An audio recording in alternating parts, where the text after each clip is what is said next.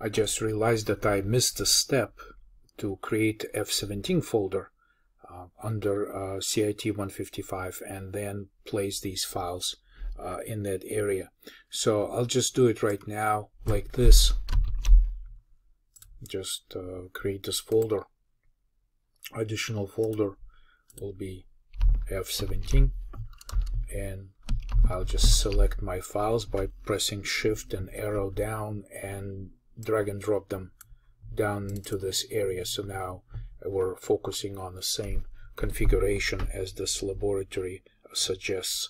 So now I can go back to Access Data FTK Imager and add evidence item, select contents of the folder, and click Next. So it prompts us to the source path, and typically instead of browsing, if I already have it in front of me, I just prefer to copy it directly from here by pressing Ctrl+C, or just copy and paste into this box and click Finish. I'd like to collapse unrelated folders and bring this to the top of our view right here. So the first question that we need to answer is which panel displays the name of the folder. Of course, this is the evidence tree, and most of the forensic tools are using some kind of evidence tree similar to Windows Explorer interface to display the content of your evidence. So here we can say evidence tree.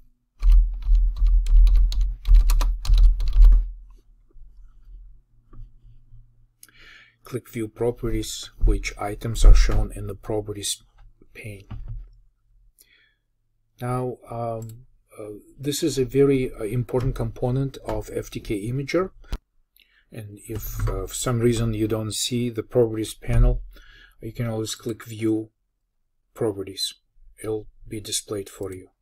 Now inside here, what you can do, you can just select an item and press Ctrl+C to copy the content and be able to paste it in your report or any other area. So for example, evidence source path is here, or evidence type is also here, so we can copy contents of a folder as evidence type, which is part of what we see in the evidence tree, and I should be able to press Ctrl+V to paste it in.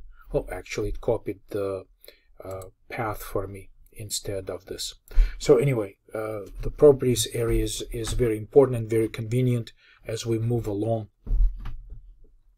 Expand the evidence tree and select folder F17. Okay, so this is the full path to folder F17. And you can see that the file list begins to display the content of this folder, which is quite similar to the interface of Windows Explorer. Basically, it's pretty much identical. Here, it's just that our selection is to display only specific folder content right here. So the columns, of course, include the name, the size, the type, and the date modified. Well, as you fill in this information,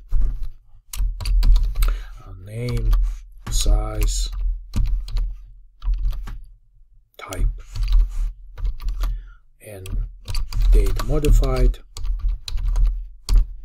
I strongly suggest that you periodically preserve your entries by simply saving them. Click Save Changes. So as you'll be working on this form, it may sometimes take more than 1 day to complete, so you can always preserve your entries so far. Now it's asking us to click on the individual files and examine the file content shown in the bottom. Right, so this basically chooses to just display the content of the file in the bottom. So this is an empty file. And also notice right away how the properties window gets filled with all the related information, and it shows us the actual file size, the type of item that we're looking at, all the date stamps associated with this, and so forth, including the DOS attributes, hidden system, read-only, and archive attribute. Archive attribute, by the way, is associated with every item created on the file system, but not yet been processed by the backup utility. So the backup utility usually wants to look for files that have these attributes turned on, like the files that we have, which were just created but never backed up. So backup utility will make a copy of these files and reset it to false. One more thing to try here is to switch to Hex View. These are the views that are available right here. The Hex View is present on the toolbar, and you can see in this case FTK Imager displays the text right here, but also allows us to view individual characters present in this file. So if we had a binary file with all sorts of unprintable information, unreadable characters, we could still see the individual characters present in here. By default, if you select specific characters and try to copy them by pressing Ctrl+C, it'll copy text, but it's also possible to copy the actual encodings of characters by selecting Copy Hex. So if I do this, you can see that I can now paste this into my answer right here, and you see that instead of copying actual text, I am storing encodings, ASCII encodings of individual characters. Notice that these encodings are made up of hexadecimal characters, such as 54 or 6C. Hexadecimal characters use 2 hexadecimal digits to encode values, and every printable character and every other byte on computer system can be viewed as an actual bit pattern that makes an encoding of that individual character, and those bit patterns are typically written as hexadecimal digits. And so this is an example of this file content spelled out by using ASCII hexadecimal encodings. How many hex codes did you copy? Where would you find an answer to this question in FTK Imager? For us, it may be very important to know the position of individual character and also know how many characters we select, copy and paste for whatever analysis we're doing. Now notice that as I click around this area, the bottom part, the status line right here, displays the position of the character. You can also use arrows to navigate to the next character. And as I move my cursor along this line of characters, you see that the cursor position gets adjusted. The offset of the first character is shown as position 0, not as position 1, but as position 0. And typically when we deal with content of files, we use a 0-based positioning. So the first character would be at position 0, the second character will be at position 1, and so forth.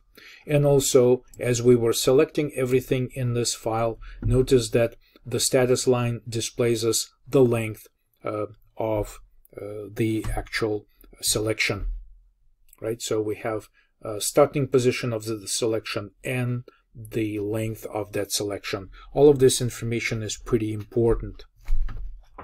So this would allow us specify how many characters we were copying, and what would be the answer here is the status line of this detail view area.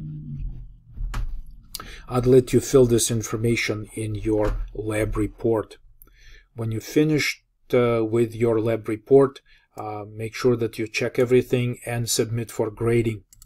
When you submit for grading, it'll ask you to confirm, and when you confirm, the file will be submitted for grading, and eventually you'll get an email from me confirming my feedback on your work and your grade. Obviously, I'm not submitting this right now. Just click a back button in my browser and scrolling back to the next question. It is also asking us here which DOS attributes are shown in the properties panel. So you can see that for every file, the DOS attributes are these attributes. Again, I'll let you fill in this box on your own as you're doing this lab on your computer.